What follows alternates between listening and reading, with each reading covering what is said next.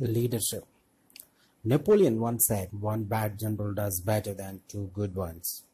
It takes a moment for the sense of this to register, but it is the same as our modern saying that too many cooks spoil the broth.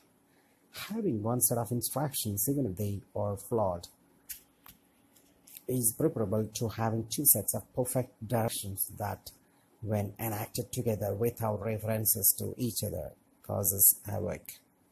This is the principle of leadership in a nutshell. It's all about maintaining focus and creating positive outcomes. The same can be applied to individuals who strive to become leaders. There needs to be focus and determination. Advice can be given, but does not have to be heeded. History is full of leaders whose beginnings were disastrous, and had they listened to the naysayers of this world, the world would be a poorer place today. Leadership can be learned. So when we say skill, it can be developed. Some people are certainly born with leadership skills, but this is not a prerequisite for becoming a leader. More important is the dedication to the art of leadership. Leadership involves understanding how to inspire, influence, and control how people behave. It is not a simple matter of shouting or having a deep and booming voice or being great in physical stature.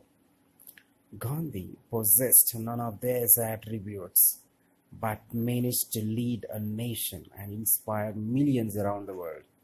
Sometimes leadership may be no more than having a poignant message for a receptive audience at an opportune moment.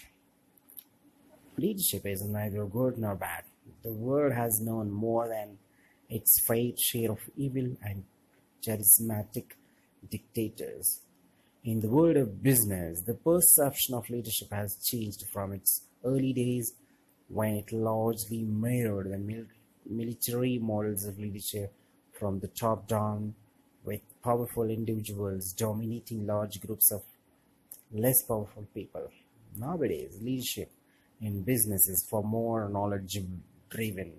The lowliest employee may end up effectively leading the direction of a vast corporation through his or her innovative ideas. Anyone with critical knowledge can show leadership. This is known as thought leadership. In other contexts, leadership can be about taking a stand for what you believe in and trying to convince people to think and act differently. Leadership has been variously described as the process of social influence in which one person can enlist the aid and support of others in the accomplishment of a common task, creating a way for people to contribute to making something extraordinary happen. The ability to successfully integrate and maximize available resources within the internal and external environment for the attainment of organizational or social goals, and the capacity of leaders to listen and observe, to use their expertise as a starting point to encourage dialogue between all levels of decision making, to establish processes and transparency in decision making, to articulate their own values and visions clearly but not impose them. Leadership is about setting and not just reacting to agendas, identifying problems and initiating change that make for substantive improvement rather than managing change. There is truth to all the definitions, but all apply to the ideals of leadership. So, leadership. Thank you for watching. Subscribe for more videos. Leadership. Napoleon once said, "One bad general does better than two good ones." It takes a moment for the sense of this to register, but it is the same as our modern saying that too many cooks